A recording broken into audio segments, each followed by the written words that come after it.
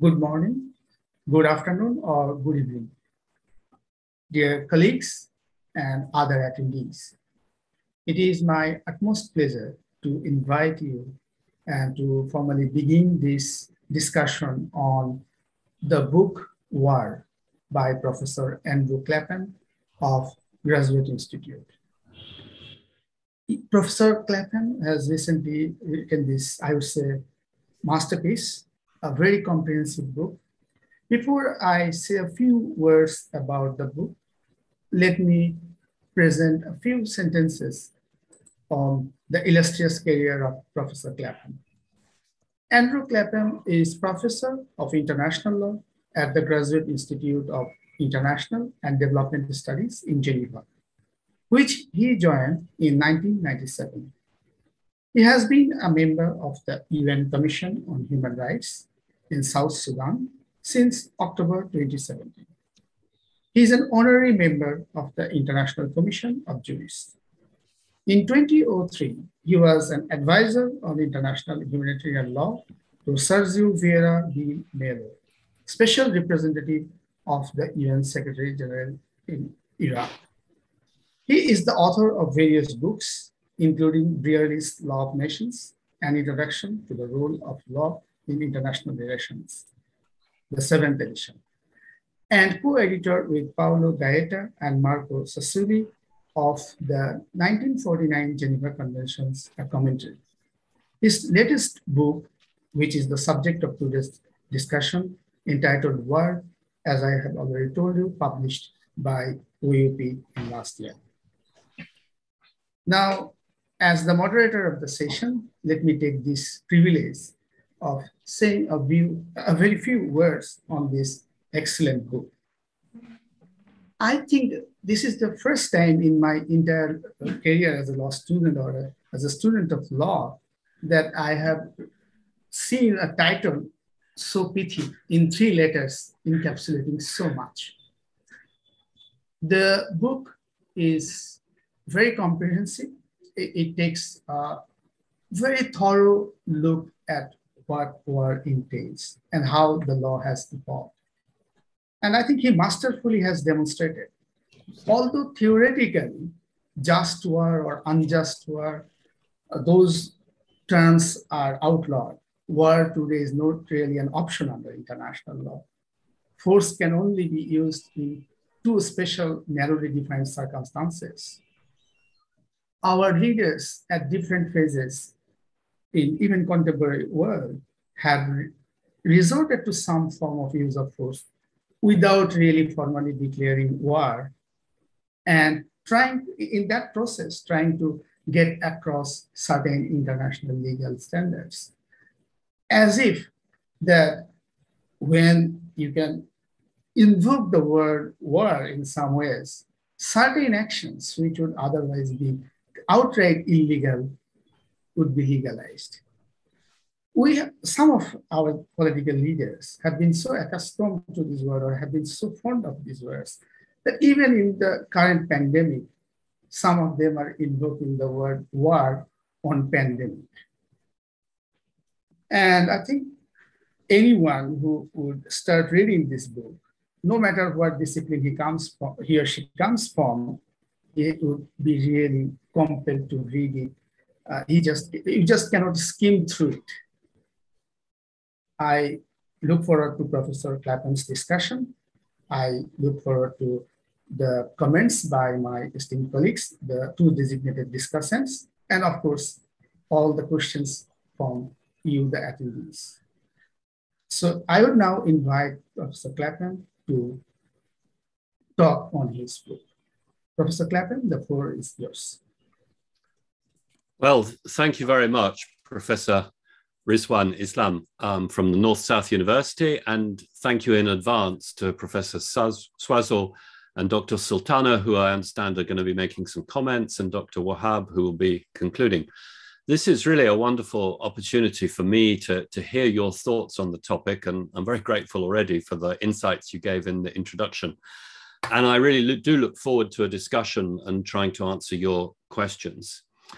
And as you've suggested, Professor Islam, book is addressed to various audiences. It's not only addressed to law students, but also anyone wanting to learn a bit about the topic of war.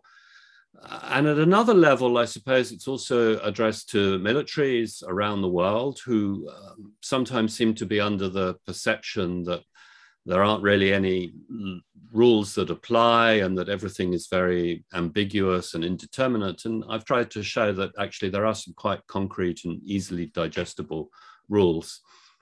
And then the third message, which I'm really trying to pass on, and I'm glad that you've picked it up, is that when a politician or a lawmaker or a judge uses the word war, we should be quite careful and think, you know, what are people trying to do when they invoke war? And as you've suggested, you know, it could be invoked, the war on the pandemic or the war on cancer, and it gives a sense that, you know, we have to all get behind something and we have a common enemy. But in more political terms, when leaders use this word, they seem to be suggesting not only that everybody should get behind them, but that anybody who disagrees with them is treacherous or treasonous and potentially criminal, and that somehow they could be classed as an enemy within. And that's a very sort of dangerous situation to be in, because obviously you're shutting down a real discussion about whether it's appropriate to use violence or not. And so I wanted to really stress, by picking such a short title, that it's worth thinking about what happens when this word war gets invoked. And that's really one of the big themes of the book.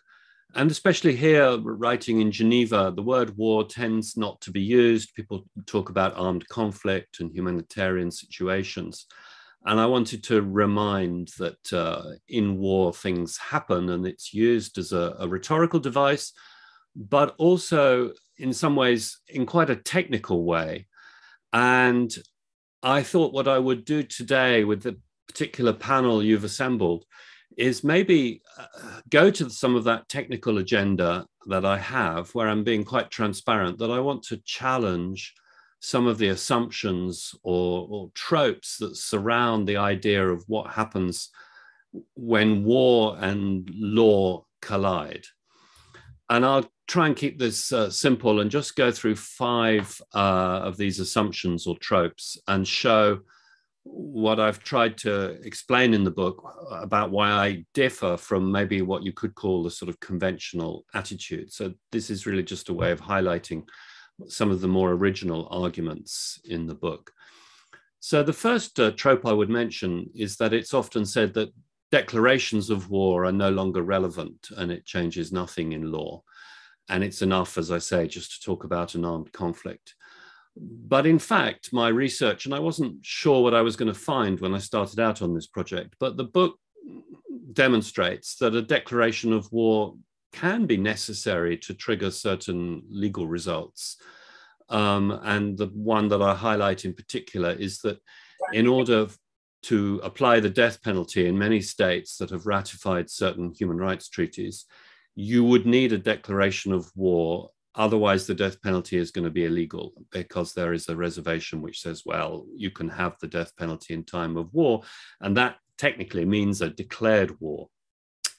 And I also discovered that in some countries, the UK, the US, in order for certain types of treason to be prosecuted, you need a proper declaration of war. It is not enough that you say we're at a war with terrorism or we're in an armed conflict with a certain group. You need technically a declaration of war in order to prosecute somebody and convict them for a crime of treason.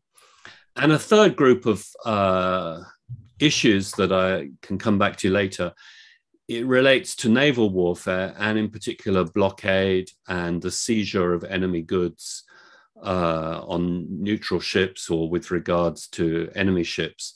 And I think for many manuals and many states, in order to trigger those kinds of rights in law, you would need to have a proper declared war. Now, that's a very ambiguous area, but I highlight it as an area that I spent a lot of time in the book trying to dig down on.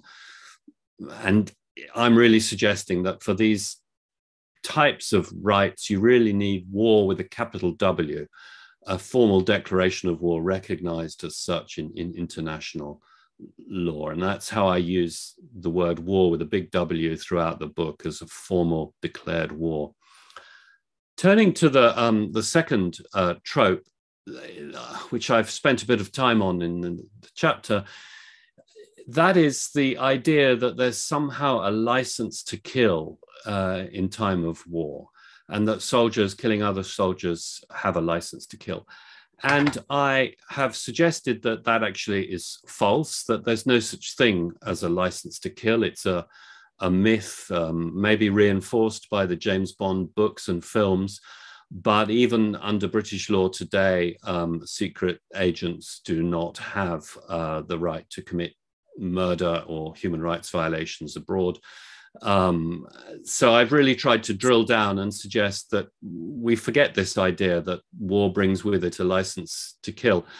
And stepping outside of the legal framework for a moment, in political science and in particular in moral philosophy, the just war theorists talk about something they call a war convention. And according to the Michael Walzer, a contemporary just war theorist, he says, there is a license for soldiers without regard to which side they're on.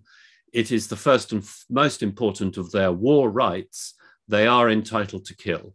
And as I say, this often gets shortened to the idea of a license to kill. And that may be an idea in moral philosophy, but I'm suggesting that in the modern world, and especially a world where everybody accepts that the right to life exists as a human right, it makes no sense anymore to consider that there is such a thing as a license to kill. There might be circumstances in which a life is taken, which is not a violation of human rights, but that is to sort of nuance the situation. And I'm really against the idea that you find in a lot of law of war books where they say, you know, you are entitled to shoot a sleeping soldier. And I'm suggesting that such a killing is not necessary and therefore is not authorized by the laws of war, and in fact will be a violation of human rights law and indeed the national law that applies. So I'd like to put to bed the idea that there is such a thing as the license to kill in wartime. I think we have to really question that these days. The third trope, which I tried to question, is the idea that if something is in conformity with the laws of war or humanitarian law, then it's necessarily a legitimate and acceptable act. And I've rather pointed out that a killing of one soldier by another soldier might not look like a violation of the laws of war. It might be in accordance with the Geneva Conventions, but that doesn't mean that it's legal. It could be that it's in violation of the UN Charter because there's no right to self-defense involved, or the Security Council has not gotten involved. And therefore we should consider those acts as illegal under international law and not somehow authorized, permitted, or sanctioned by the laws of war. So I'm really suggesting that for each killing, there should be two tests. Is it acceptable under the Geneva Conventions and the laws of war, understood traditionally, but also is it acceptable as a matter of the UN Charter? And that demand continues throughout the course of the armed conflict. It's not just something that you take into account on the first day. So for me, self-defense has to be necessary throughout the course of the war and not just as a green light to go to war. And that, again, is probably not the traditional approach that many people have. Fourthly, I would like to suggest that there's no such thing really as a right to retaliation. States often suggest, well, if we've been attacked, we have a right to retaliate. And it's a sort of popular idea that this is an act of war and therefore we will give as good as we've got and we will retaliate in kind. And the section in the book on proportionality says, proportionality is not about what has happened to you, that you can cause as much damage as you have suffered. Proportionality is a forward-looking idea that says you can use as much force as is necessary to prevent the next round of attacks. It's nothing to do with what has happened to you. I mean, that will give you the context as to what is reasonable. But the fact that you've had 2,000 soldiers killed does not entitle you to go and kill 2,000 soldiers on the other side. And it's really to question the way in which we tend to instinctively think about proportionality. and this idea of an eye for an eye and retaliation. I'm really suggesting the modern law of war does not allow for that.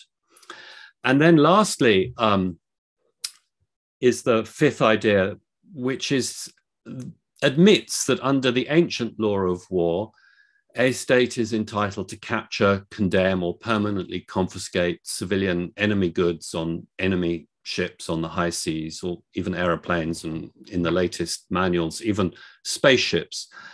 And I've suggested that that's really not appropriate for the modern world. This idea that you capture as prize things belonging to civilians that happen to be on a flagged enemy ship and belonging to an enemy national, it makes no sense, because if a state has gone to war illegally in violation of the UN Charter, why would we allow that state to seize things that don't belong to them? And I use this metaphor, which is probably not appropriate, but I'll use it again. I mean, we don't say in national law that if a burglar breaks into your house illegally, they can keep everything that they find there, or that you as the homeowner, because you're in a conflict now with them, you can go to the burglar's house and seize all the things that you find there. Not just your own things, but everything that belongs to the other side. And to me, these old rules make no sense. If we have abolished war, it makes no sense that you get a belligerent right when you go to war, and you get to keep things that you can find on the other side, whether they belong to the state or civilians.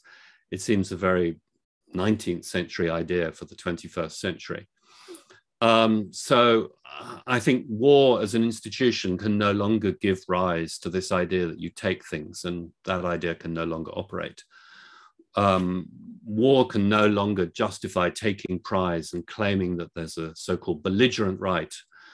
And I'm really suggesting at the end of the book, we should abolish the idea of war booty, that it's no longer a valid rule, and that being at war does not entitle you, in fact, to do anything anymore. We have, in the end, abolished war. So those would be my opening thoughts. I hope that gives us plenty to discuss, and I'm very ready now to take questions from the panel or anybody who's online, and I pass the floor back to you, Mr. Moderator. Thank you, Professor Clapham, for your introductory observations. It is now my pleasure to invite my esteemed colleague, Professor Norman Swazo. Professor Norman is a professor at the Department of History and Philosophy, Northside University. Norman, please. Thank you, Rizwan. You can hear me all right? I have an unstable internet, it looks like. We can hear you loud and clear. Okay, thank you. So let me begin formally. Appropriate to his intent with this book, Professor Clapham distinguishes between armed conflicts in general and situations that can be considered as constituting a state of war under international law. The distinction is important in light of post-World War II discourse in terms in which the term war, capital W, has been used less, and instead we find in use the more legally ambiguous but politically convenient concept of armed conflict, or a collective security operation, or a UN authorized peace operation, or an exceptional humanitarian intervention, or a counterterrorism intervention, et cetera, et cetera. All of which terms in use relate to the fact that, as Professor Clapham reminds, war as an institution has been outlawed, even abolished under international law. We are well aware also, of course, of the metaphorical uses of the term war, small w, in expressions such as war on poverty, war on drugs, trade war, war on terror, war on pandemic viruses, cyber warfare, etc. Likewise important is Professor Clapham's concern for uses of the term war, small w, and war, capital W, which represent both a statement of fact and a statement of mind, a state of mind for those engaged in such discourse, each with pertinent sets of consequences that need to be assessed, including legal consequences having to do with the articulation of rights and obligations and sundry means for settlement of disputes. Thus, Professor Clapham rightly reminds that the meaning of war will depend on the context, and each context brings with it different policy implications for finding that there is a war on. It is more or less standard, for example, that one speaks of World War I and World War II, capital W for each, but one speaks ambiguously when one says the Korean conflict, the Vietnam conflict, the Palestinian-Israeli conflict, when there is a question of whether an official or formal declaration of war was issued by the relevant authority. For example, in the USA by the Congress or by the State of Israel in relation to Arab states and the stateless Palestinians, later represented by either the non-state Palestinian Authority or Hamas. The same ambiguity is present in what has been referred to as Gulf War I and Gulf War II, the latter in particular constituting a coalition of the willing, and the legal justification of which has since been challenged on many grounds, factual, moral, and legal. Under international law, on one reading at least, an act of war, capital W, is understood to mean the use of force or other action by one state against another, emphasis on the word state here, and in which either a formal declaration of war or a manifest retaliation against the aggressor state occurs. Yet with the attacks on the Twin Towers in New York on 9/11, Professor Clapham informs us, these attacks were construed to be acts of war, capital W. In the plain meaning of the term, even though these attacks were not carried out by a state or a governmental entity per se. Thus, the language concerning war, capital W, small w, continues to have its ambiguity. The events of 9/11 began the so-called global war on terror and identification of Al-Qaeda and global jihadists, including the Taliban, as terrorist organizations against whom war, capital W, was justifiably to be prosecuted by the USA and its coalition partners. Thus, to engage the discourse about war, small w, and war, capital W, is also to make an important distinction between de facto governing entities, such as the Taliban, who spoke of the Islamic Emirate of Afghanistan, and de jure governments or states, for example, the USA and the UK, either of which use and denotation will contextualize the identification and assessment of legal consequences in Clapham's sense of assertion of rights and obligations. Professor Clapham rightly draws our attention to the problematic language where legality enters the scene of interpretation as to what is characterized factually as manifest violence, hostilities, and armed conflict, and what legally counts as resort to war, capital W, and even theologically a just war, capital W, that meets the criteria of justification, including here lawful authority, lawful combatants, a lawful objective, a just cause, right intention, and proportionality of military engagement. So are we yet to use the religious theological language of the just war tradition or the language of a jus gentium or law of nations with attention to the legal implications of privileging the modern principle of state sovereignty, et cetera, et cetera? Of course, as Professor Clapham appreciates, in our day and time, it is not so customary among politicians and public officials to speak in terms of just and unjust war. Even as a philosopher such as Jürgen Habermas opines that we no longer have just or unjust wars, only legal or illegal ones, depending on whether they are justified or unjustified under international law. But of course, with that statement, one is faced with the central questions at issue. How does international law speak to what today counts as war, capital W? And what criteria determine whether such a war is justified or unjustified legally? What body of law applies here? Are we to speak of a declaratory tradition, a natural law tradition, 20th century realism, law in relation to ethical theories such as a global rationalism grounded in Immanuel Kant's deontological ethics, or in British utilitarianism, or 20th century contractarianism, or Western liberalism linked to conceptions of political economy, or classical Marxism, such as yet taught in the formal philosophical curriculum of Chinese universities? Are we to link war with capital W to the requirements of justice somehow or other represented only by a positivist conception of law in contrast to an international law that conceives of justice in some sense of international morality and ethics in international affairs? Either way, what do we expect to obtain thereby as a matter of the behavior of states and that of international intergovernmental institutions that largely defer to state sovereign authority and depend on the voluntary commitment of states to one or another concept of international law? These technical questions seem then less a matter for public officials to determine, for example, heads of state or legislative authorities such as the US Congress or the British Parliament, and more a problem for experts in international law who become civil servants for a time and have charge of the formulation of policies of national security, diplomacy, or national defense. hence the need for an assessment of the international law of war, capital W, such as Professor Clapham undertakes in his book. Yet one wonders whether there can be any legitimate use of the concept war, capital W, if we say that international law has abolished war as a method for resolving disputes or as an instrument of national policy. Consider, for example, that neoconservative realists such as former US National Security Advisor John Bolton in the Trump administration deny the reality of international law and hence privilege the sovereign prerogatives of state, including the right to go to war with claims of American exceptionalism to so-called international law.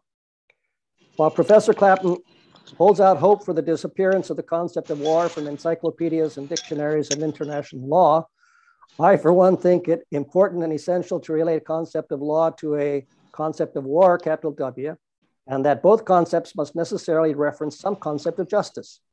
Under functionalist political theory of international organizations, such as that advanced by David Mitrany in the mid-20th century, the UN and its specialized agencies were to constitute a working peace system. Yet geopolitical realists have continued to press their sovereign prerogatives contrary to demands for a just world order. Professor Clapham appeals to the legitimacy of both the rules of jus ad bellum, the right to go to war, and the rules of jus in bello, the right conduct of war, otherwise known by the acronym LOAC, the Law of Armed Conflict, or IHL, International Humanitarian Law, but also what has been called the jus post bellum, what justice requires in the post-war phase, even if what he calls a paradigm shift. I concur, given that we must challenge geopolitical realpolitik and strengthen international law in the interest of global security and world order. But as Professor Alistair McIntyre reminds us, we are always in the position of having to ask whose justice, which rationality. That is, whose concept of justice is to apply and which rational framework is to apply, given that rival concepts are in use and there remains unsettled contention in the discourses that are engaged. To conclude, in short, there is much conceptual work to be done with all such questions, and Professor Clapham is entirely correct to engage the topic on which he has written informatively and insightfully in this book. We have much to gain from engaging with what Professor Clapham brings to the forefront of discussion in an effort to minimize ambiguity and achieve some clarity about these important matters. As technology changes the temporal and spatial scope of the battlefield, and who may be targeted, killed, or detained, or what may be targeted and destroyed despite so-called smart precision targeting and foreseen but presumably unintended collateral damage, it matters all the more that we are clear as best we can be about the distinction of war, capital W, and peace. Given that there are yet among us those who appeal to the principle of necessity and even the legitimacy of a supreme emergency exemption, we are yet bound to hope to restrain and constrain the human, all-too-human hubris of contemporary power politics that manifests itself in war, capital W. Thank you, Professor Clapham, for your very interesting book. Thank you, Norm, for your observations. It is now my pleasure to invite another esteemed colleague, Dr. Ishrat Zakia Sultana. She is also a member of our Center for Peace Studies and an assistant professor at the Department of Political Science and Sociology. So, Dr. Sultana, the floor is yours. Good afternoon and good evening, everyone, depending upon where you're joining from. Am I audible to you? Yes, Dr. loud Islam? and clear. Okay, thank you. It is indeed a privilege and an honor for me to say a few words about this book, War, written by Andrew Clapham, Professor of International Law at the Graduate Institute of International and Development Studies in Geneva. At the same time, although I'm quite interested in knowing the background and context of policies and laws that are defined and influenced by our concepts and perceptions, it is not an easy task for me to talk about this book, maybe because of my limited knowledge in law, as I'm a student and the faculty of sociology. And also, it is not an easy task to talk about this book after Professor Norman Swazo. Anyway, I'll try with my limited capacity to do justice to the job assigned on me. So first of all, I like the introductory chapter the most. That very nicely sets the tone of the book. One of the statements from this chapter seems quite powerful to me, that says, the meaning of war is not dependent on whether there was a declared war or whether the executive considered there was a war. To explain this quote, Professor Clapham used the example of hostilities and fighting between Japan and Korea in 1937. The English court didn't want to call it a war, rather happily extended the meaning of war risks in contrast to cover situations such as the Spanish Civil War. But a change in discourse is noticeable. Professor Norman Swazo addressed this very well, so I'll not go into details. So the change in discourse is noticeable, particularly in history and law, where the use of the word war isn't much used these days. In fact, the author rightly mentions that today the term war is out of fashion. And a lot of books on armed conflict and violent actions or international humanitarian laws tend to avoid the word war. To me, it is some sort of approval that war is not expected or nor wanted, wherever it is and whichever form it is in. However, according to the author, the notion of war is at the center in politics, ethics, philosophy, and law. No doubt about that, and it is evident in his skillful presentation of legal background, the context, the historical settings of war in his book. While the book sheds light on the meaning of war, it demonstrates the role and limitations of the international laws in this regard. We can clearly understand how the meaning of war to both Obama and Trump was different than that of the stateless people. For the former two, war was something about gaining and showing and probably enjoying power more and more. For the refugees, stateless people, vulnerable people who escape war and armed conflict just to survive, war is what generates fear, causes violence, multiplies helplessness, and makes life uncertain. So should we assume that the great politicians like those I mentioned a few moments ago are unaware of what war means to the stateless and vulnerable people? We all know the answer, and that is no. One of the main arguments that the author makes in his book is war as a legal institution has been abolished, and the time has come that the states that used the belligerent rights, an interesting legal term, during the war no longer do that. While I agree with this claim, it raises question that the role the states play today without waging or declaring a war in persecuting and violating human rights, how do we accept that from both legal and human rights perspectives? And this book kind of answers this question. It says it is an inability to choose peaceful over violent ways of resolving disputes. Another idea that seems quite rational and pragmatic is when the author says that the reason why there are always war is because you can never completely share the sufferings of others. I'm surprised to see how it fits the situation of the Rohingya people in Myanmar. Myanmar didn't officially, formally wage war against the Rohingya, but can genocide be underestimated and ignored because it didn't happen during the war? Lawyer Ramphel Lemkin separated genocide from war, saying that war is conducted against states and armed forces and not against populations. Professor Clapham also clarified this very nicely in his book. But no international law, if that is established on sense of ethics and morality, can ignore the severity of genocide happened against the Rohingya. But I wonder if this book anyway could drill down a little bit on the international laws on or about committing genocides without declaring a war against a state, but declaring war against the non-Buddhist nationalism that we all know happened in Myanmar. My apologies if I have deviated from the focus of the book, but it is difficult for me to avoid bringing sociological perspectives when talking about an issue like war. I certainly recommend this book to those who are interested in knowing about law and war, and how the concepts and ideas about war shape our perceptions of rights and responsibilities and obligations outlined in many different national and international laws. I end with a quote from Ibn Khaldun, who said that man is the child of customs, so not the child of his ancestors.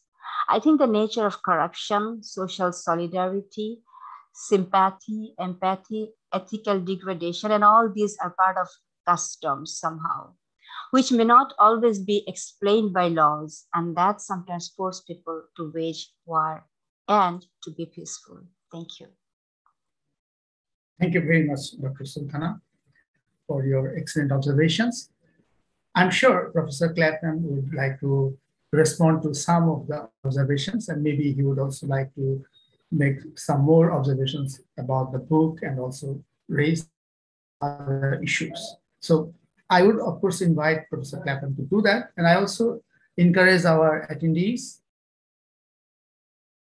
to please raise their virtual hands if they feel that their questions or observations would be a bit too long, or if they feel that the questions are short, they may use the chat box and I would read them out to the author. So Professor Clapham, if you would like to make some observations in the light of the comments and observations by the two discussants. Well, thank you very much to both of you for a fantastic set of comments.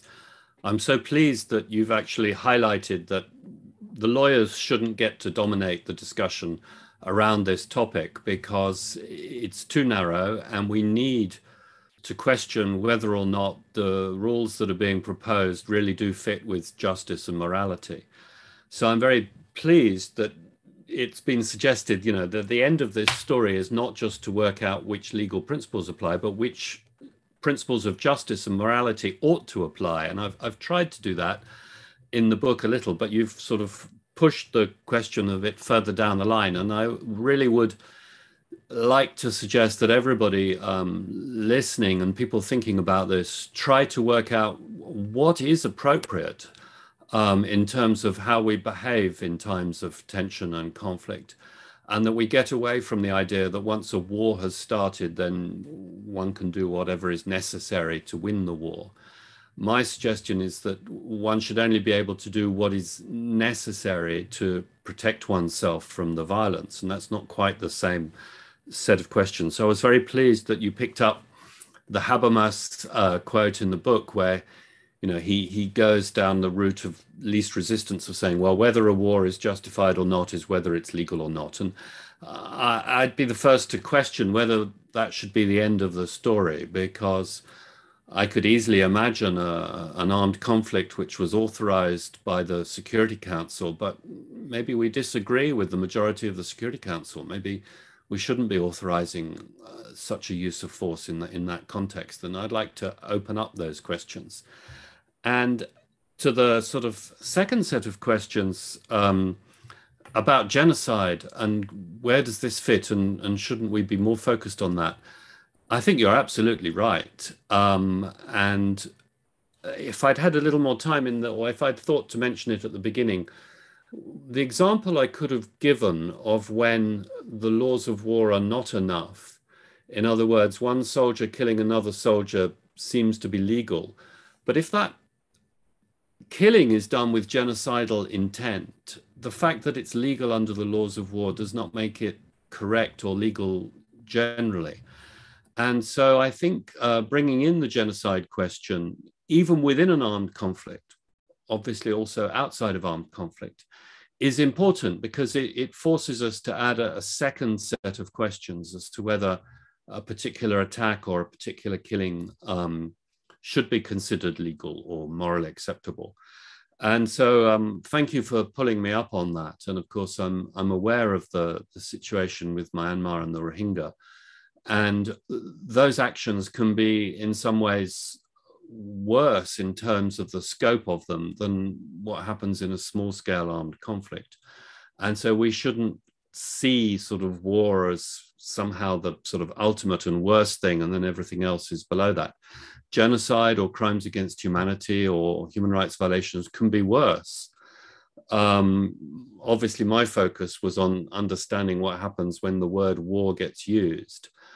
But you're right, it can even be used to sort of cover up a genocide and say, well, we are at war with armed elements with the Rohingya, and therefore the killing is justified as our belligerent rights. And I'm really asking us, yes, indeed, to question that. So thank you both for great comments and for sort of steering the discussion in a way into a much broader palette of questions than what constitutes war as a matter of law. Thank you so much. I can see the virtual hands of Mr. Qazi Omar Faisal. So please raise your questions, Faisal. Okay, as they do so, let me just ask a question to our author. Thank you. I'm enabled to unmute finally. Great, please go ahead. Thank you, Professor Clapham, for your fantastic lecture. It's always a pleasant to hear you. By the way, I was your student at Geneva Academy 2017 class. I have two questions, one for clarification, another question. The first question is about, you mentioned about the declaration of war for certain purposes. Is it only for IAC or it is also for the NIAC? And second question is about the impact of international criminal law, especially the extension of war crimes into NIAC after Tadi's case and recent inclusion of crime of aggression. So did it change the discourse of war, international law, international politics? Thank you. Thank you, Faisal. Thank you. Well, just on this last question, the creation of war crimes law and the creation of the crime of aggression at the International Criminal Court, has it changed the discourse? I think it sort of has. And I'd like to refer back to the points made by Professor Swazo at the beginning.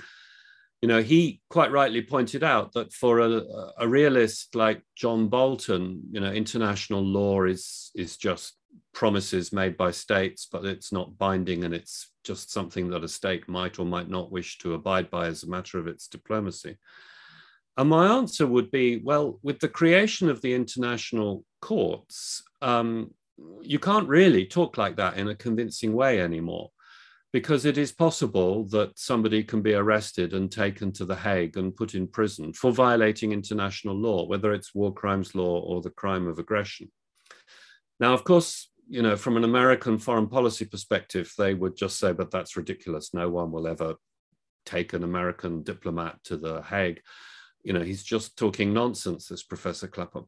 But it's theoretically possible. And, you know, one never knows. I mean, it's quite feasible that an American, I don't know, it doesn't have to be John Bolton, but a service personnel working in Afghanistan or Iraq is arrested for one reason or another and surrendered to The Hague and put on trial for war crimes, leaving aggression aside for the moment.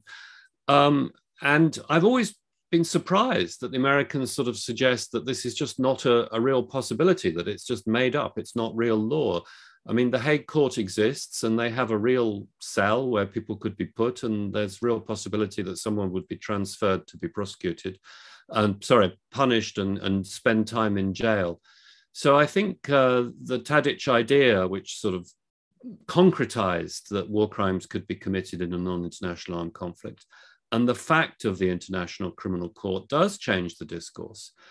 And I was asked to write some critical comments on the American Law of War manual.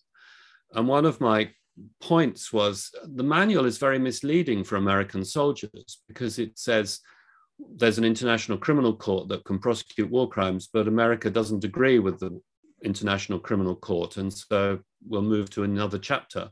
But the soldier needs to know that they could be arrested and prosecuted for committing a war crime. It's not enough to say we just don't agree with it or we don't believe in it. From my perspective, it exists. With regards to your first question about a declaration of war and does this only affect interstate armed conflict? I mean, I think the short answer is yes. But a complete answer would say that if a state chooses to declare war and recognize the belligerency of the rebels it is fighting against, then that declaration converts that civil war, if you like, into a declared war with a capital W, with all the rights and obligations that some people think traditionally apply. And that, of course, as I tried to explain in the book, is exactly what happened with the American Civil War, that President Lincoln, by blockading the southern ports, essentially declared war on the South and converted that civil war into a war between two entities that international law recognizes as having the full rights of statehood in time of war, and it affects British neutrality rights and all the rest of it. So the longer answer is that a declaration of war, if it's accompanied with a declaration of belligerency, could be significant legally and convert a civil war into a big war with a capital W. It comes up from time to time, more than just in academic textbooks, that there have been speculations in Latin America about converting some of those armed conflicts into belligerent war in the context of Colombia and other states. There's some references to that in the book. So it's an important question, and it comes up from time to time. Thank you. Thank you, Professor Clapham. Now, I think so far we have talked about the public law aspects of war mostly. So I was wondering, and particularly I think I have read a few cases on your book, that how the precise movement of declaration of war or a non-declaration, but a de facto armed conflict, how that had impact on private rights about insurance and other things. So if you could say a few words about that how the laws on war can have impact on private law. Yes, well, as Dr. Sultana suggested, the judges will look at the context. And so if you look in your, next time you travel, if you look in the small print on the back of the ticket or on your insurance, you'll see that there are all kinds of exceptions if you travel through a war zone or if war breaks out. But the insurance company and you are presumed to know what is meant by war in that context. And so it's a difficult question to answer, because these days, for example, I had to travel to Iraq in 2003. You mentioned it in introducing me. And I noticed that the insurance offered by my university said that I would not be covered in a war zone. Well, of course, if I had said with my lawyer's hat on, oh, well, there's no declaration of war against Iraq in 2003, it's a UN security operation, the insurance company would have said, no, it looks pretty much like a war to us. People are dying and bombs are going off and you're not covered. So it's very contextual. I think if you were to travel today to parts of Ethiopia, or you had a contract under English law which said if the goods are not delivered on time, there will be a penalty unless it's because of a war, you might find that the context suggests that in Ethiopia, in the Tigray region, the insurance company could convince a judge that that is a result of war. So the old understanding in the 19th century that it's a war when it's been declared and everybody knows it's a war is not going to be relevant in private law situations when it comes to delivery of goods, when it comes to insurance. It's very contextual, and it depends on what is assumed to be understood by the parties. So the case which Dr. Sultana mentioned related to the fact that everybody thought that a war was about to break out, and therefore the context was clear. So if you imagined a contract that you, Professor Islam, enter into with, I don't know, a Swiss company to have some Swiss watches delivered to you in Bangladesh, and the contract says these will be delivered on this day unless war breaks out between Russia and Ukraine. that's probably a reference to the Russians invading Ukraine, whether or not they declare a war. And so it's what's on everybody's mind at the time. Whereas if you'd had the same contract 200 years ago, they probably would have expected a declaration of war, and a mini invasion, if I can put it like that, might not have qualified to annul your contract. So it's a really difficult question to answer. It really depends on the context and what's going on at the time and what people really understand by this very ambiguous word. I'll stop there. Thank you. Thank you so much. You can see the virtual hands of Ambassador Shahidul Haq being raised. So Professor Clapham, and the next question would be from Ambassador Haq. Thank you very much, Professor Clapham, for a very good presentation, followed by two very distinguished discussants. Since you sort of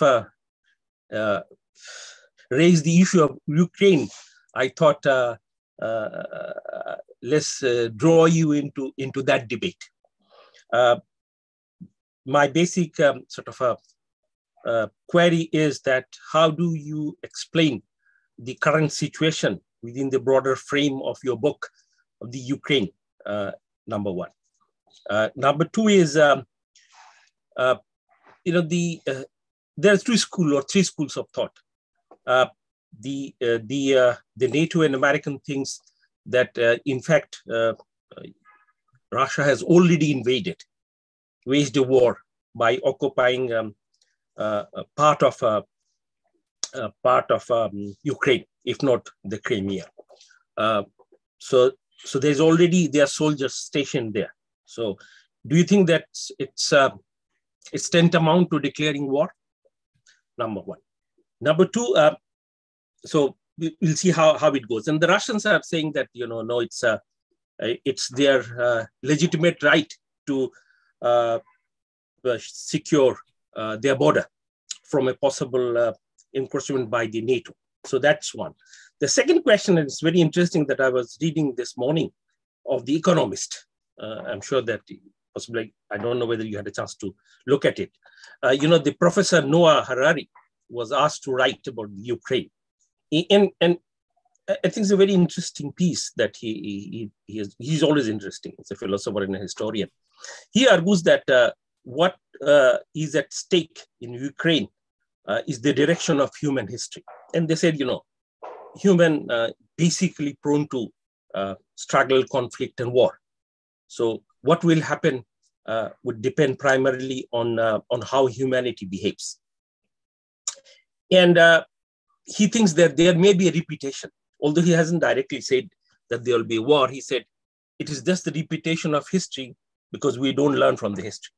So, if you link this one and my first one, how do you see? Do you think that the war is inevitable or it has already begun? Thank you. Well, thank you. That's a set of very, very difficult questions, but very pertinent, as you've implied. And I haven't seen the piece. It's on my list of things to read, the piece in The Economist, so I won't be able to address that directly. But let me try and address the situation in Ukraine and what the book says about that. I think the first thing that I've noticed, and I would highlight in the context of our discussion today, is that Russia is still looking for legal arguments as to why she might be entitled to enter Ukraine. And certainly the British and the Americans have been pointing to the possibility that Russia is waiting to present a situation where it looks as though Russia has been attacked in order to justify going in. And I think what is interesting in the context of the book is that Russia is not saying we're entitled to go in because we're entitled to declare war, or we're entitled to go into Ukraine because our sphere of influence is threatened. They still would say that the UN Charter has to be respected. And so if they were to invade, it seems at the moment that they would argue that they had been attacked. There could be an attack on an embassy or on some Russian soldiers. But it's not that there is a so-called right to go to war. Nobody on the Russian side has suggested that. And I think that's interesting.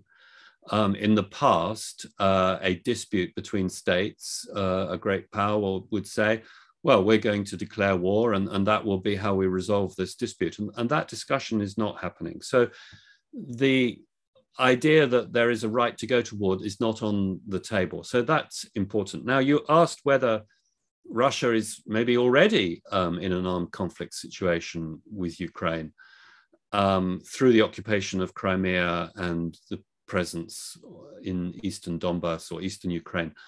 And I think from an international law perspective, yes, one would say that Crimea is occupied territory. It is not part of Russia. It's not seen that way by international humanitarian law lawyers. That doesn't necessarily mean that there is an ongoing war as such with hostilities, but it does mean that the laws of war apply to what happens in Crimea and the Russian presence there. And the Fourth Geneva Convention would apply to that area and protect the people there as the victims of war. So the fact that Russia is there does not necessarily mean that it's not significant were there to be a further invasion of Ukraine. That would constitute a new aggression, in my view. It's not a continuation of the previous occupation. So these are sort of starts to get a bit technical, but I think it's extremely significant if Russia were to invade, because precisely as you say, this seems to be going backwards. The idea that a massive army invades another state because it's unhappy with the political situation, with its thoughts about joining NATO, is not either as a moral question, a just war scenario, or certainly not as a legal question, would entitle you to invade. But I would suggest that the interesting thing to watch is the arguments which are made by Russia about why she might eventually be entitled to use force. And so far, they do not suggest some vague idea of a right to go to war, but more the fact that Russia would feel that she had been attacked, and that would fit within the traditional paradigm. But really, really difficult set of questions. Thank you. Thank you. Thank you, Ambassador Haq, for the question, and of course, Professor Clapham for the answer. Another attendee, Ms. Purnima Vijaya, she is asking, how does a conflict between armed groups, in this case of rebels, translate into legitimacy? That's an extremely good question. I think if I was a moral philosopher or a just war theorist, I would have trouble with that, but I would probably gravitate to the idea that if one group is being oppressed by the other group, that there is some sort of right to engage in conflict to vindicate your rights. Now, as an international lawyer, and also I think from my own moral stance, I don't really believe that there's a right to resort to violence to vindicate your rights. I think that's an old just war idea. And as Professor Swazo, suggested to us at the beginning, I mean, whose idea of justice are we really following? My idea would be that you're not entitled to resort to violence, even if you feel oppressed by the other group. And that there has to be a peaceful way to resolve that. So I suppose my short answer is I'm not sure it really does translate into legitimacy. I'm not sure that we really recognize the right of one group to use violence against another group. I think from a legal perspective, the only legitimacy that one can really talk about is the legitimacy of the government using violence to protect its citizens who are being subjected to violence. So if another army is invading, then the state will be entitled to use violence to repel that invasion. And if a state is faced with an armed group attacking it and its citizens, it can use violence to protect those people under attack. Ultimately, there may be some sort of legitimacy in an armed group taking up arms against a state, but those are very exceptional situations where a state is engaged as a racist regime or in a situation of alien occupation, and that gets into some very, very exceptional situations. But I think in general, I don't feel that conflict between armed groups really does translate into legitimacy. I think conflict between armed groups is violence and is illegitimate. Thank you, Professor Clapham, for that answer.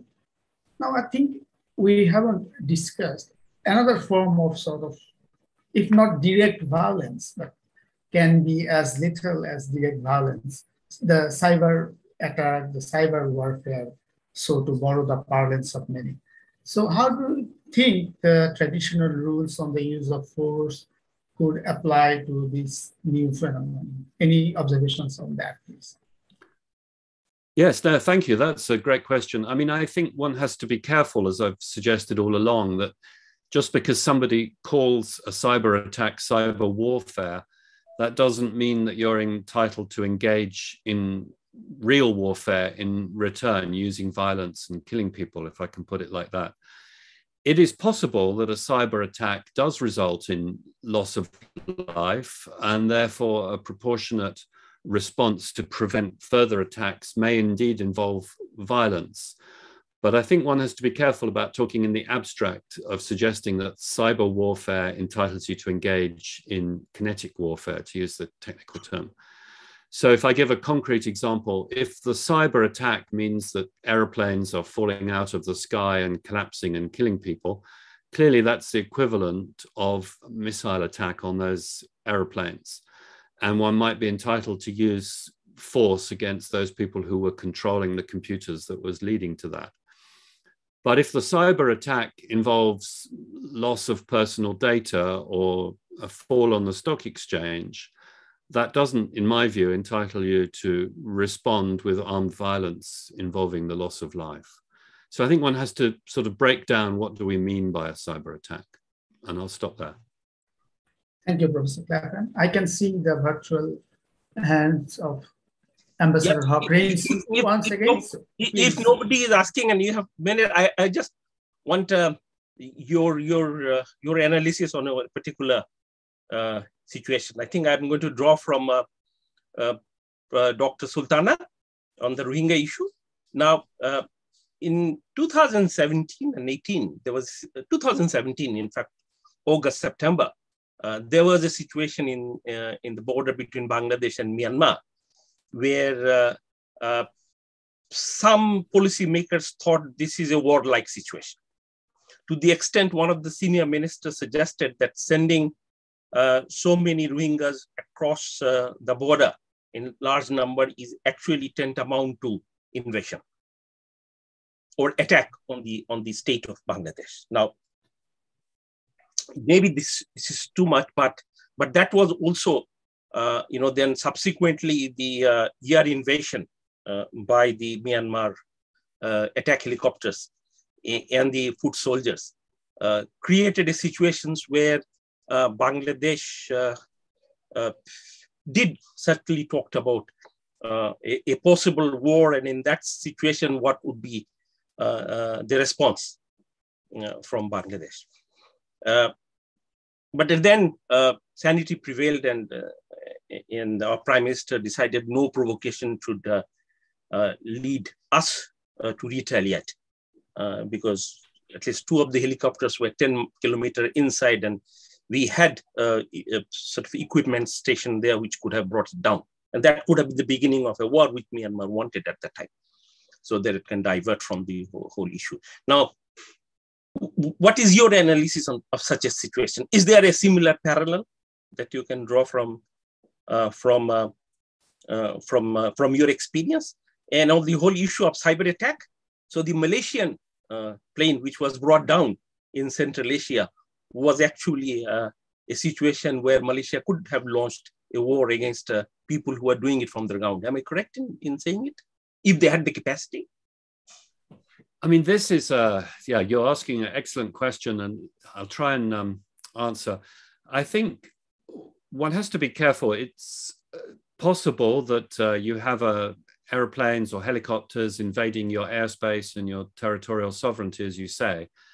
And that is a violation of international law, but it's not necessarily considered to be an armed attack on the state where the territory has been infringed. And therefore, the right to engage in armed force in response, the right of self-defense, is not necessarily triggered. So this is a sort of confusing area, because obviously you ask me for parallels. It happens all the time with regards to Syria now, with different militaries passing through Syria without permission.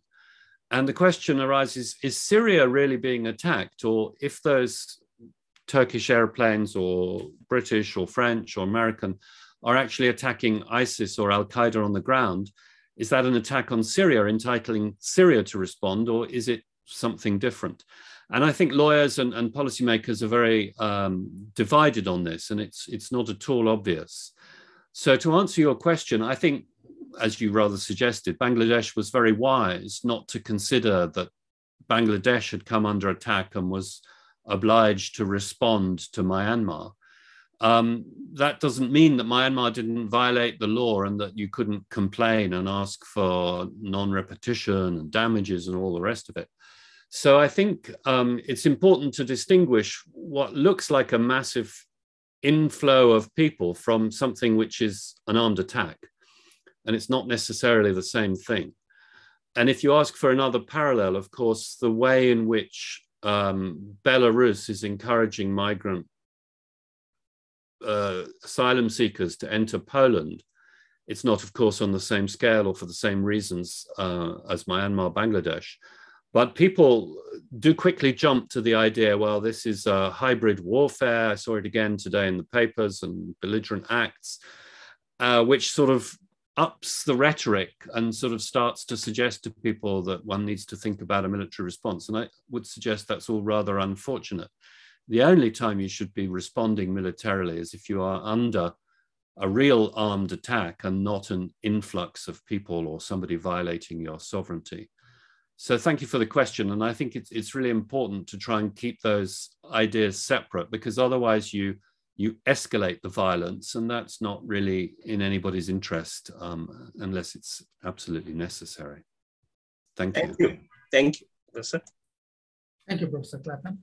Now, I would like to ask, I think in your book you have discussed this, that in countries like Germany, Italy, Japan, it is extremely difficult to engage in a war. They sort of have constitutional provisions, constitutional restraints. So I was wondering, does that experience of the Second World War somehow have shaped that law? And if it has, how in some sort of situations, what about the main leading powers on the other side, on the allied forces? How is their national law, and has that national law in any way impacted their subsequent practice on the use of force? I know it's a very broad question, but yes, no, it's an excellent question. Thank you. And as you say, it's broad, but I will actually answer it with some quite specific examples in not too much detail, but I haven't detailed it all in the book. But the situation of Japan is very interesting, because Japan, as you said, at the end of the Second World War, in its constitution, has all kinds of guarantees not to go to war again. But Japan wants to play a role in international relations, and particularly in international peacekeeping. And it has the capacity to send soldiers and equipment abroad and to carry out humanitarian missions. And so the national law is constantly being revised to allow for Japanese peacekeepers to engage in sort of limited use of force to, for example, rescue Japanese humanitarian workers abroad who are in warlike situations, but who need to be extracted by the Japanese military. And so the Japanese public is very sensitive about the Japanese military engaging in the use of force abroad, but at the same time, they want to develop an exception which would allow for them to help Japanese humanitarian workers who need to be evacuated. And the problem has arisen in quite concrete terms of, well, if you allow the Japanese army to extract Japanese humanitarian workers, probably in any one peacekeeping situation, the Japanese humanitarian workers will be mixed in with Dutch or Bangladeshi or Nepalese humanitarian workers. And does that mean the Japanese Air Force just leaves behind the non-Japanese? That doesn't look very humanitarian either.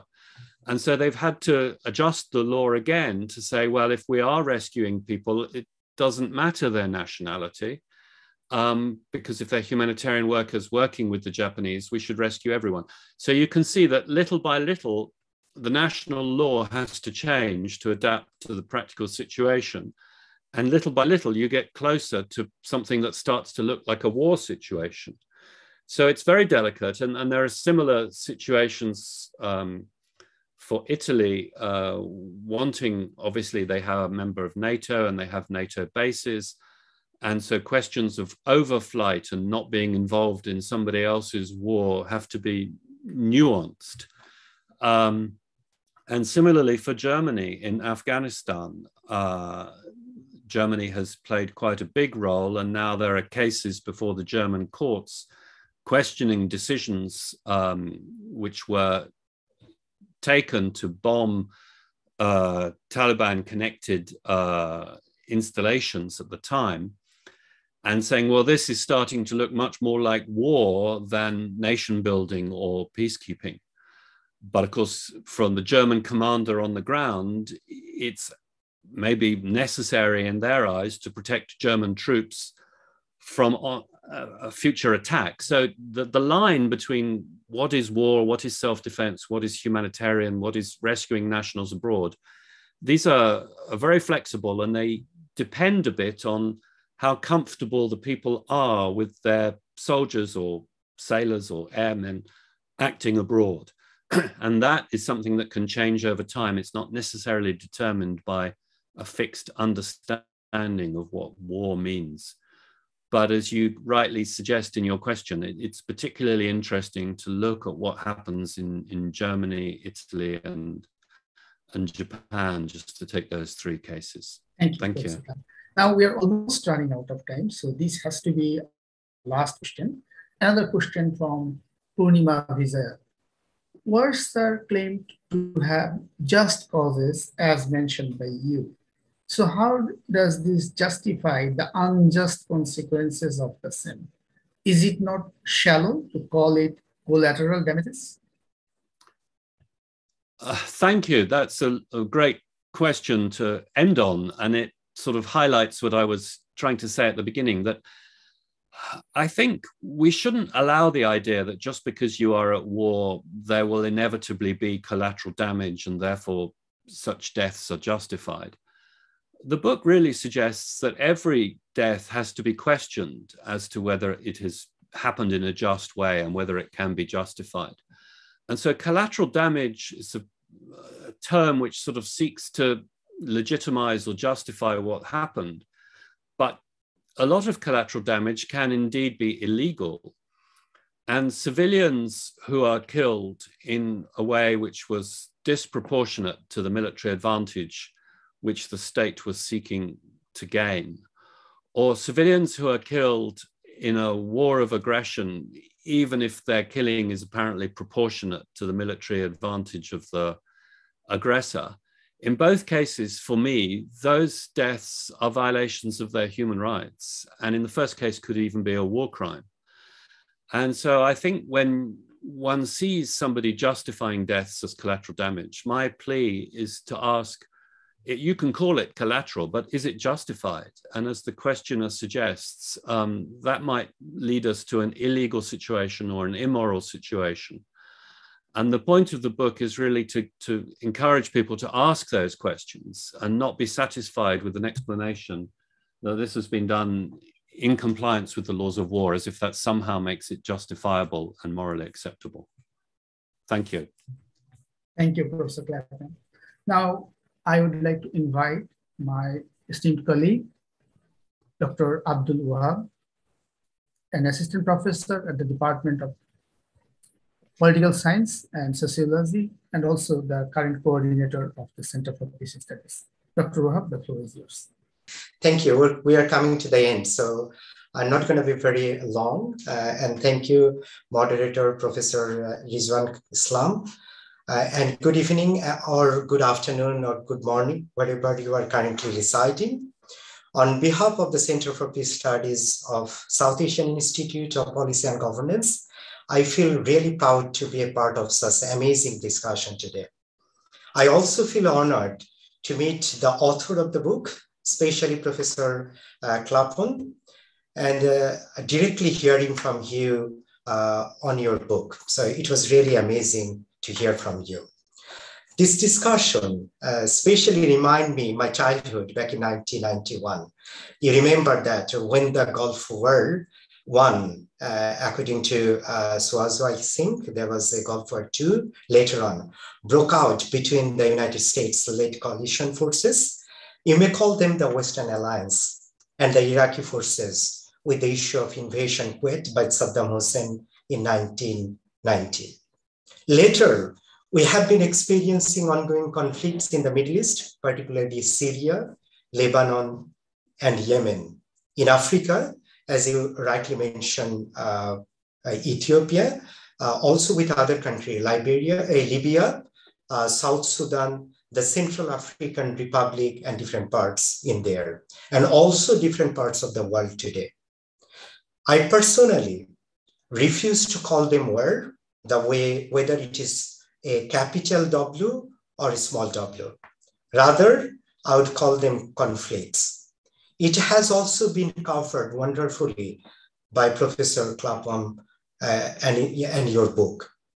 In my opinion, this ongoing conflict is a kind of representation of power and knowledge, which has been reflected to the famous sociologist. As you know that I'm coming from the sociology background, other than Habermas, Professor Clapham, you already mentioned in his book, is another sociologist, which is Edward Said, particularly with his idea of Orientalism.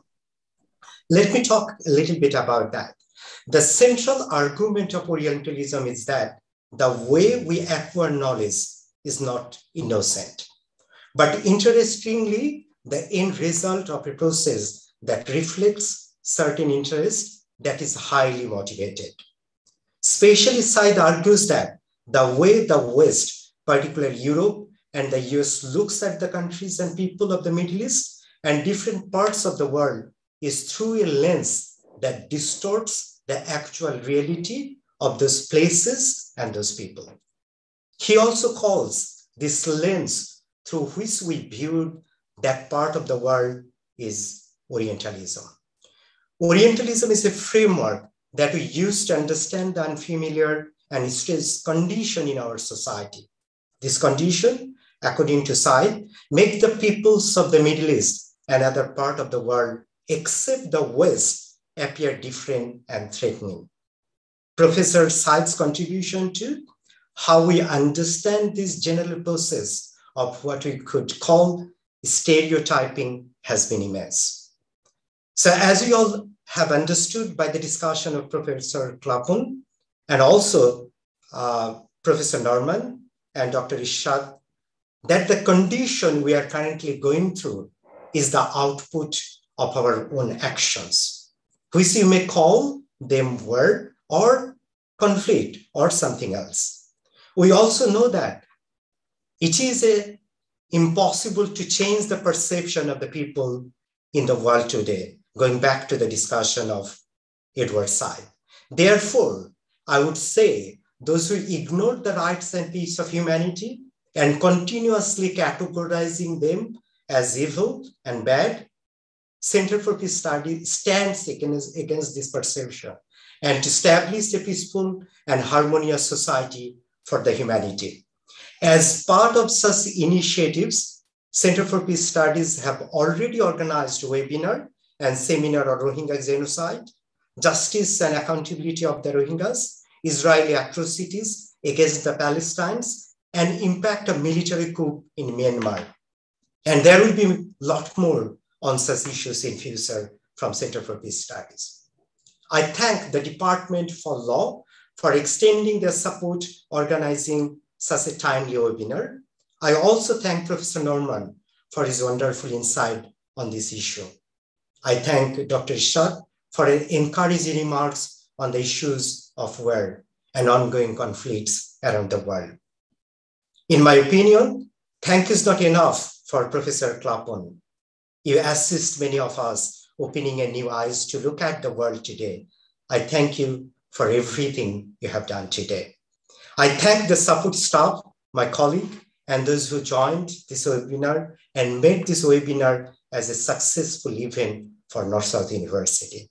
I wish you all the best and also wish you safe and secure rest of this night or evening or morning during this difficult time. Thank you, everybody. Thank you, Dr. Wohab. We are already out of time.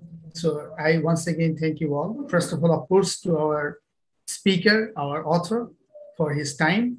Also to my esteemed colleagues for their comments and the audience for their questions. This events video would be uploaded in our YouTube channel, both the Center for Peace Studies YouTube channel and the Department of Law YouTube channel. So thank you all.